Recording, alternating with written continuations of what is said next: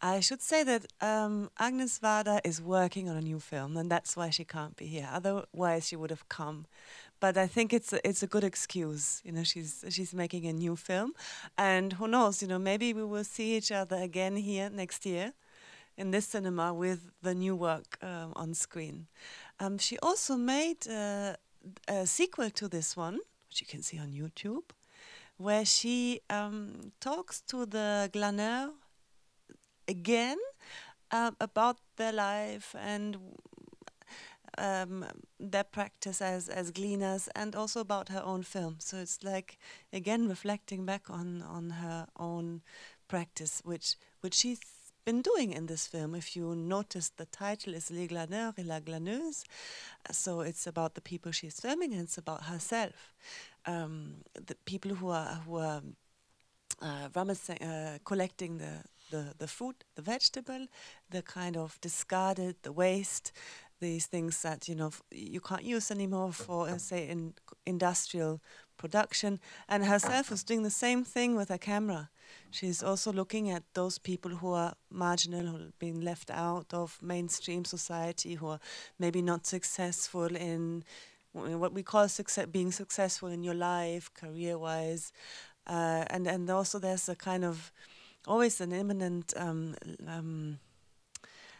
reference to death and aging. So herself also, she feels, you know, she's being the one who is being discarded. But she loves this, of course. You know, the way in which she picks up the heart-shaped potato and films it and puts it into a place to look at is something that I have to say, I just feel sometimes we are losing in this society, you know, to look at these kind of very human and normal lives that are not just dictated by the desire of making money or fitting into a certain category. I get quite nostalgic when I look at a film in terms of ethics, in terms of content, and also formally how she edits the film, and it's a very, very touching film.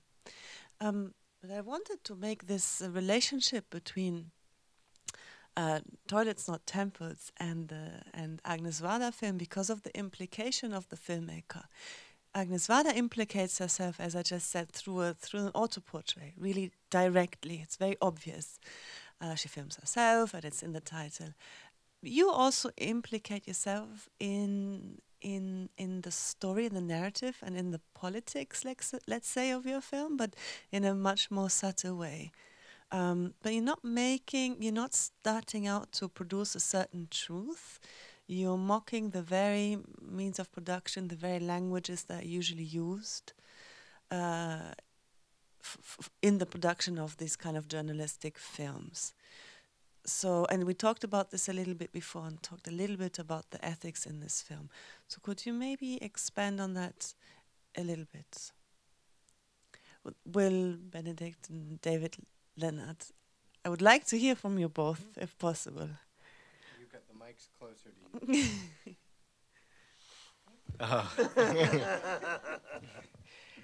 Well, you're a much more ethical man than I am. I'm just kidding, actually. So the ethics of film, I mean, the implications of the ethics of myself. Well, Will was really interested in sort of this idea of the unreliable narrator. You kept saying I'm the unreliable narrator, which I don't prescribe to so much, believe it or not. I thought I was very reliable.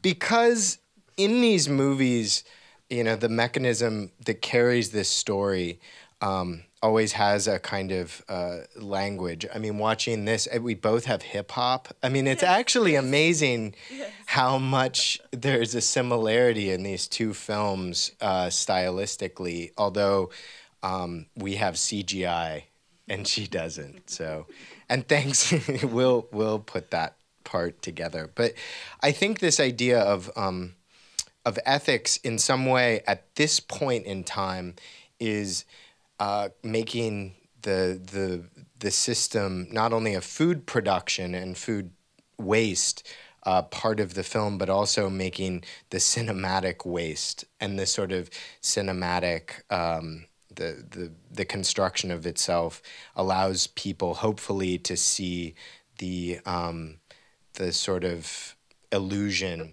or the spectacle of the thing itself. And so in some ways, telling a fib is more honest than telling the truth, if that makes sense, in this kind of media making. But I'll pass that on to you.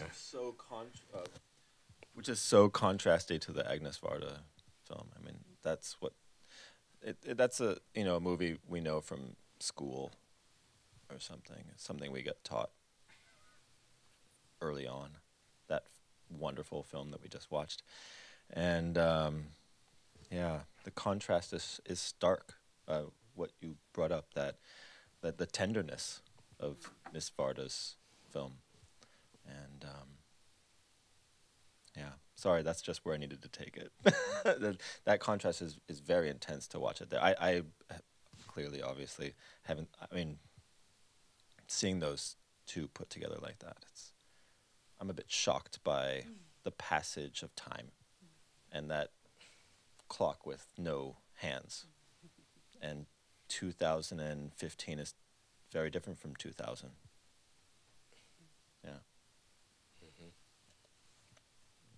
Yes, they were different, but I will talk about another parallel that I found.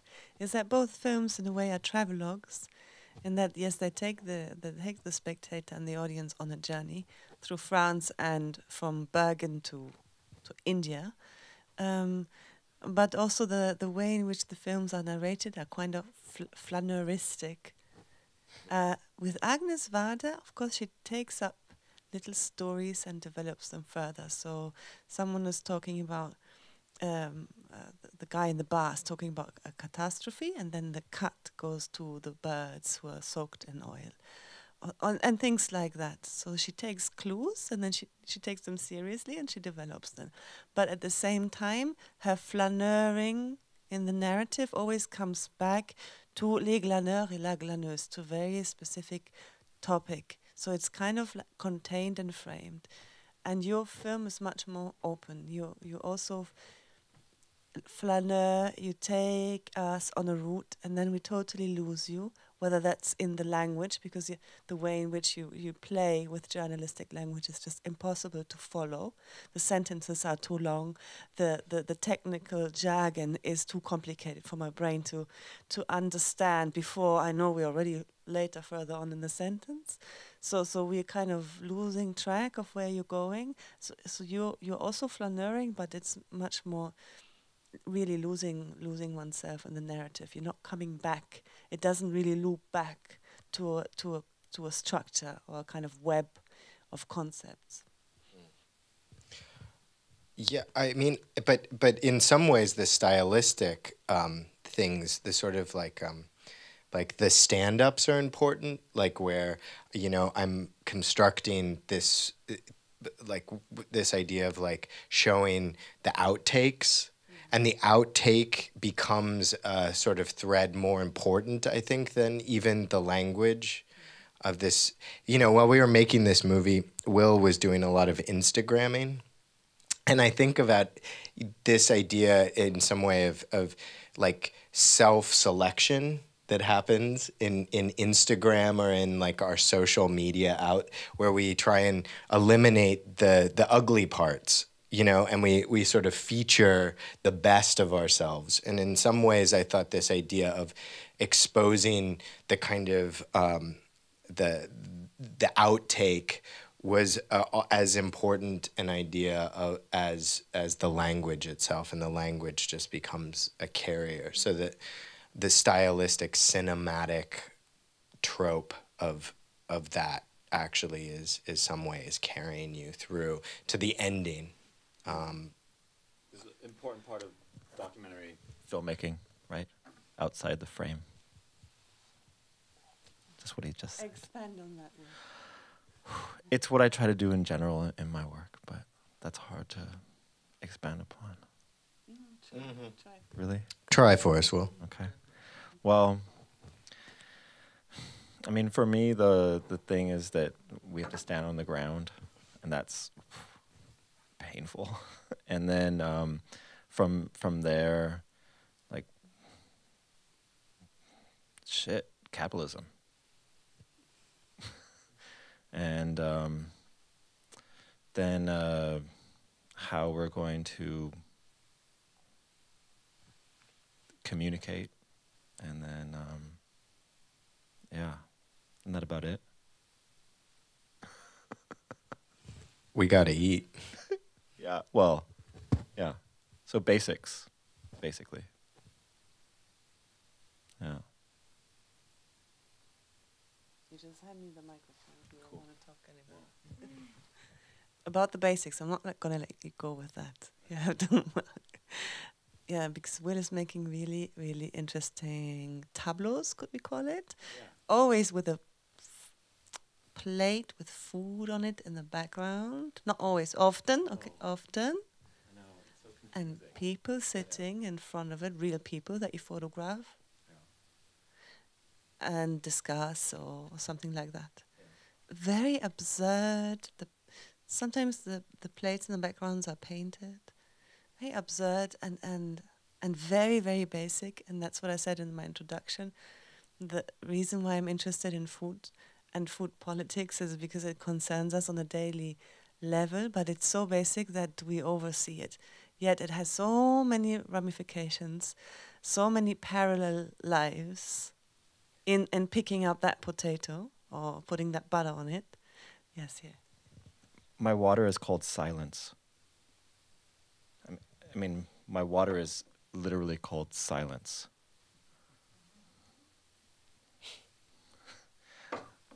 How did we get there?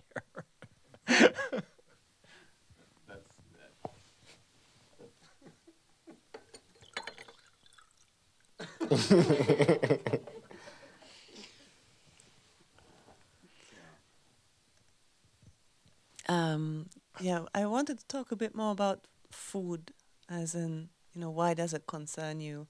Where do you see these issues played out in contemporary art or in journalism? You, David, you're an artist and a journalist. You dance on both weddings, as we say. But rarely do I get invited to weddings. Sometimes, though. Will is really a painter. I mean, you're a painter. So you come across these issues that you explore in the film in your work as a journalist, first of all, and then you take them further, sometimes in collaborations like this one. But for you, food is really the red thread of your paintings. Well, this idea that we consume in general. So food being a basic. So. Yeah. I tell you, 2 microphones is a problem. But that's kind of like kind of what I'm into. The problem of the like, and one's red. Yeah. It's true. It could be Rudolph. Quite easily. We were talking about the journalistic food thread and Rudolph. Yeah, I mean, in journalism, I was in Florida for a while, and Florida is, I live in California. I worked in Florida, which are the kind of bread baskets of America. And Florida has this long tradition of migrant workers that poor labor practices, etc. And when we made this movie, one of the things that I was strangely thinking about was a movie by Edward R. Murrow, who was a CBS journalist.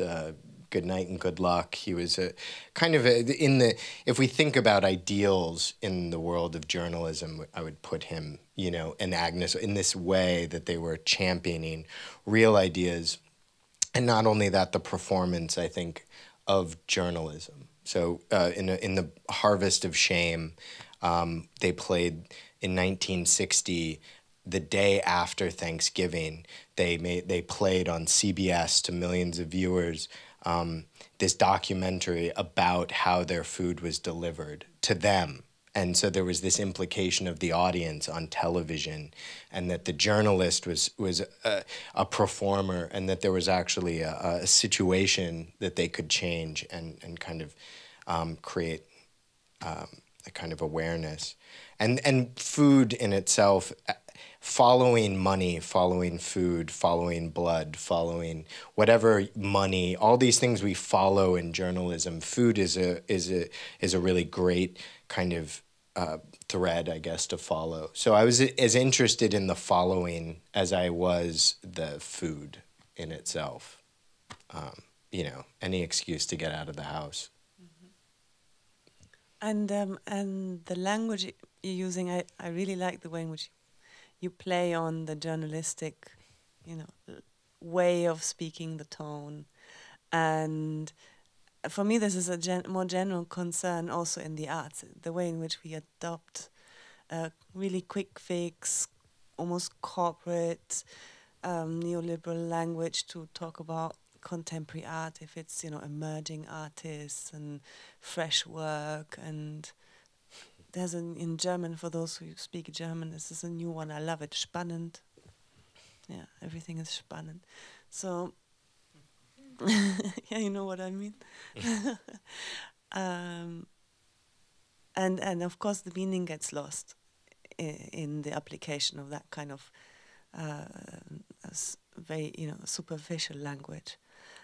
Was that a concern for you in the film? Was that language on all levels, if it's journalistic or if it's a kind of formal language that gets repeated so many times, it's losing its content? Is that something that concerns you and you in general? Thanks. I think something that's always tripping me out is that we have a word called moral, and then we have a word called ethical. And it's very strange that we would have two words kind of covering the same territory. And one has a kind of religious overtones, and the other one has secular overtones, maybe legalistic overtones, something like that.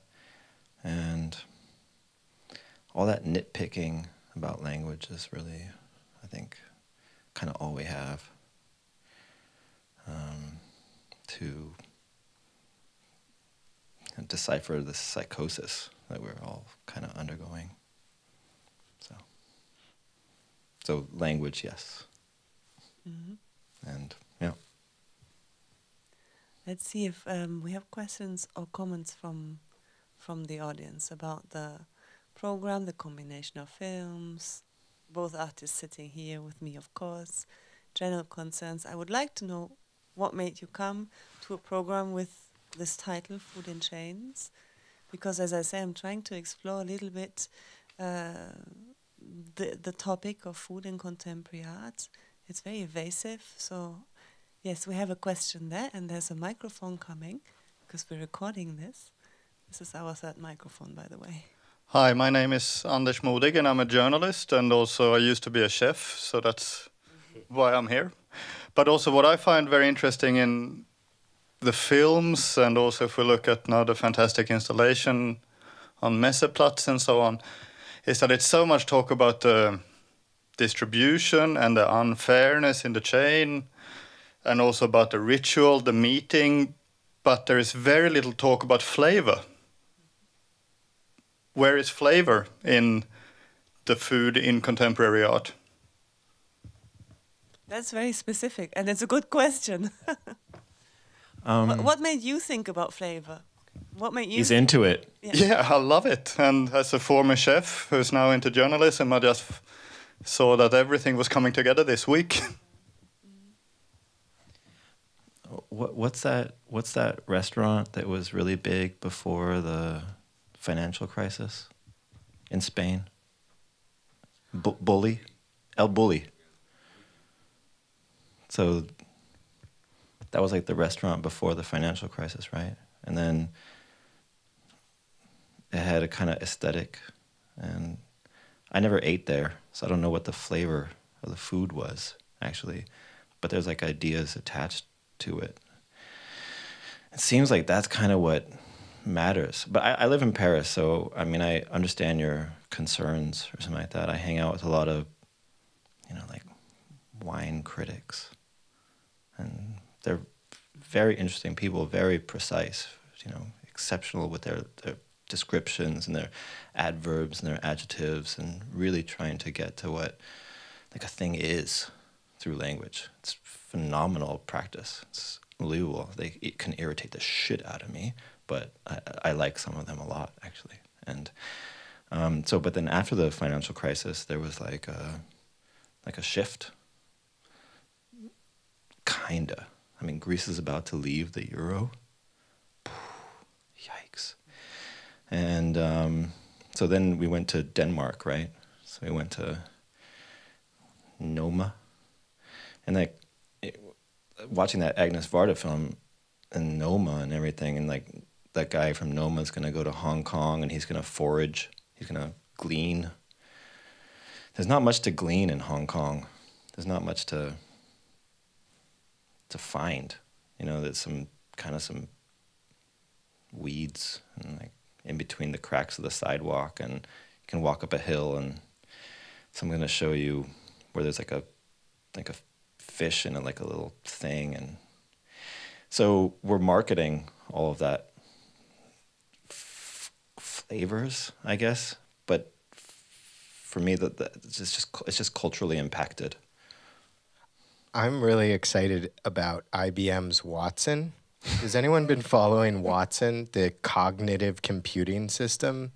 So IBM is sort of trying to make this sort of, you put information in and it spits out. And it's been working on these recipes. And so it pulls from these foods that we would never mix together because it's thinking about kind of more flavor sets.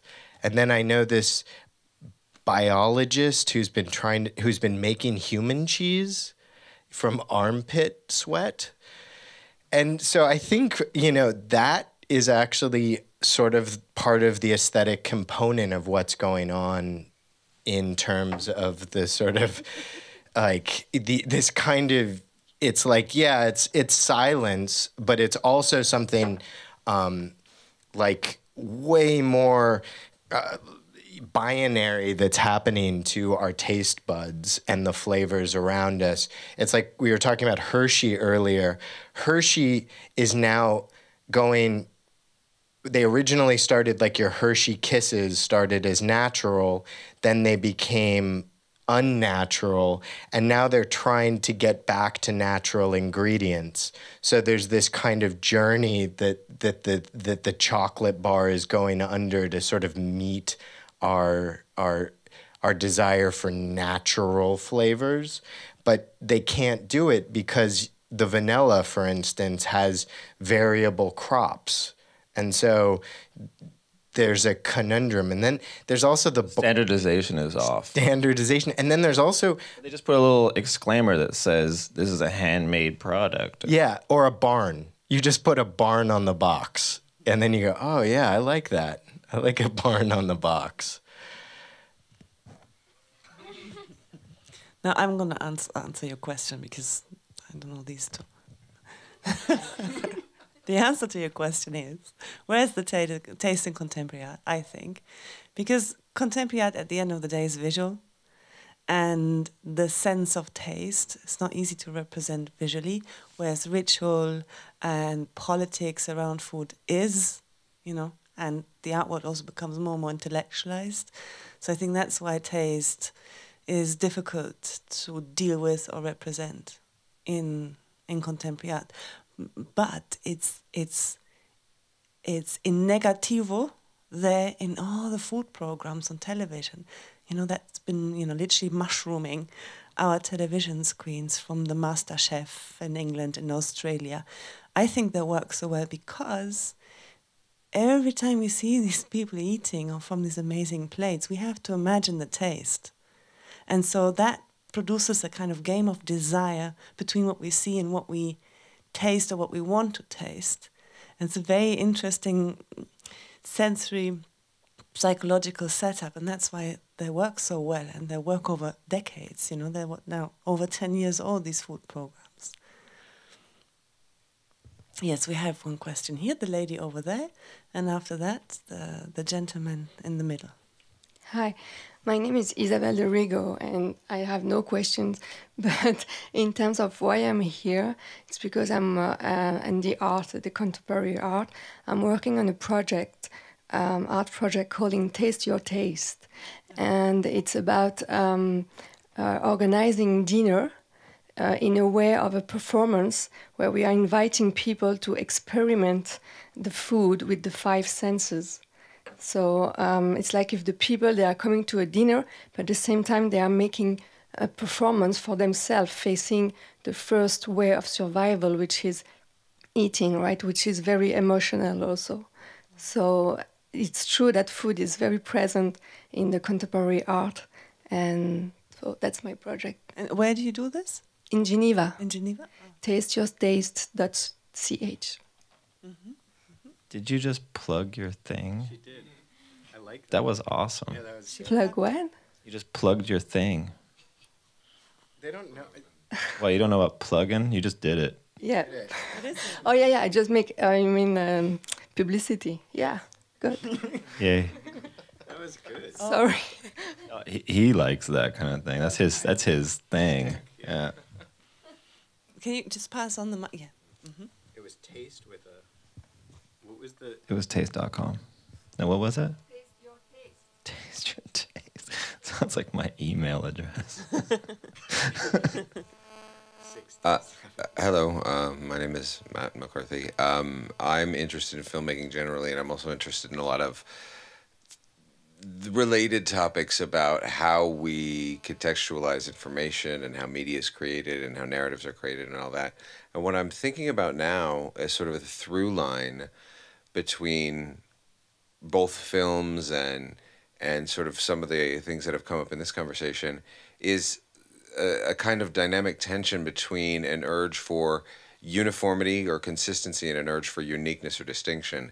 And you know, when you see Agnès Varda picking out the heart-shaped potatoes and sort of treasuring that uniqueness that the commercial world casts aside, I think that there's an odd parallel with your sort of heightened absurdity of the journalistic world and the fact that there's a sort of speech pattern and a sort of semiotic system in which we're now used to receiving information.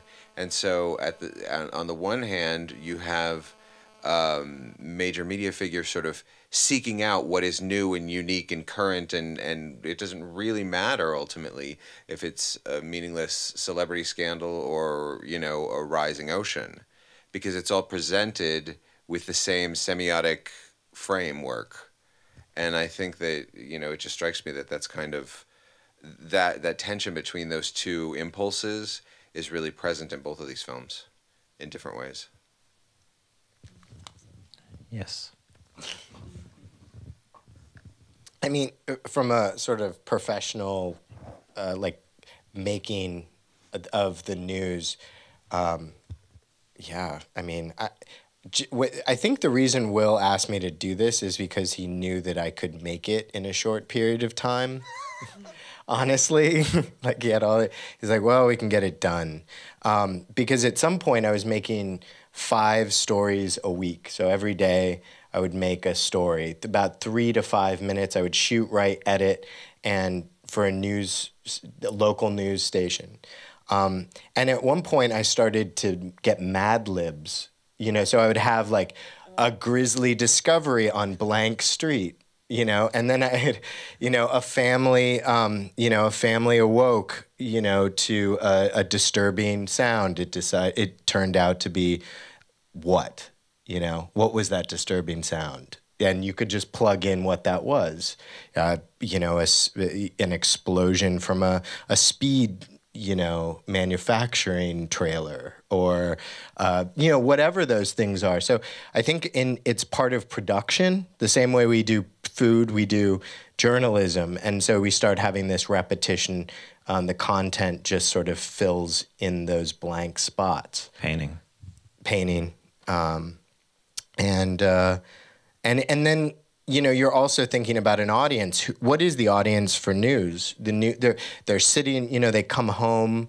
They're making dinner. You're making dinner. You're doing these things, and the news just sort of comes on as a sort of background track, and your audience is then you're hoping to kind of. It's I think the unique moment that you're sort of delivering in this thing that you're hoping will then grab them from what they are doing. So they're sort of, okay, I'm doing this, I'm cleaning up, I'm getting ready, I'm taking care of the kids, I'm doing this. And then you hear that moment that makes them, and it's usually led by the ear and then the eye, so that, they break apart. So I don't know if that kind of answers, but I think that it's the mode of production that just creates this, the deadline. It's the deadline and the sort of desire for more content that creates the thing to happen, to make the same thing over and over and over. Sort of pretend that it's new. Right. It's the pretend, and it's also the selling of the new within the old. You're like, I did medical miracles. You wouldn't believe this new gizmo that they put in this person's back could make them walk and carry hundreds of pounds. Watch the 70-year-old woman, carry, push, move a car off her grandson. Whatever it is. I mean, you know what I'm talking about. So, but your ad libs are weird. Yeah, because I'm in Switzerland. But I think that gets to it, kind of. Just a quick add-on, because you talked about the semiotic system in which you deliver and we receive the news. So we're talking about kind of methodology, the methodology through which we shoot the data. And they are trying in a way to critique this methodology by intensifying it, so rendering it absurd. Agnès Varda is still of the generation who could, in a way, really change it, And I think now, with everything that's going on in the world, we are really desperately trying to find another, in a way, real radical shift in the methodology. We've come so far as pushing it as far as we can so that we're still getting something out of it, some kind of critique out of it. But I think, our whole generation is just trying to find, I'll give you the mic in a second. I just realized what you said. It's interesting. Trying to find a new methodology, which is the language. That's why I'm so interested in language, a new language. I think it will come, must come. But we're in this weird, almost cul-de-sac where, we have to go through this thin tunnel to find another language on the other side. I hope I'll still live when we find it. I just want to say to something that Agnès Varda is trying to change the thing. I think this is essentially, Man with a Movie Camera in some way.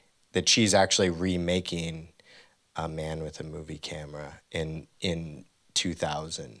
And that there's actually an awareness of the kind of repetition. But that's just, that there's actually, while she might have changed things in the sort of 60s, but then I think in this film, she's accepting the sort of inability to change. But that's just me thinking about it.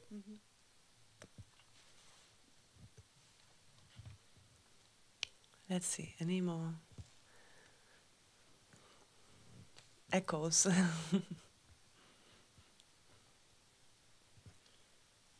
Do you want to say a last word? You're taking in breath. No, I'm done. I feel I'm sort of embarrassed, like even challenge. You're so smart, and I just feel like I said something, and I was like, oh my god, I just said that. I just want to amplify my laughter right now. Maybe that's a good point to move on to the foyer, continue the conversation outside. Thank you very much for coming, and we'll see you outside. Thank you. Thank you.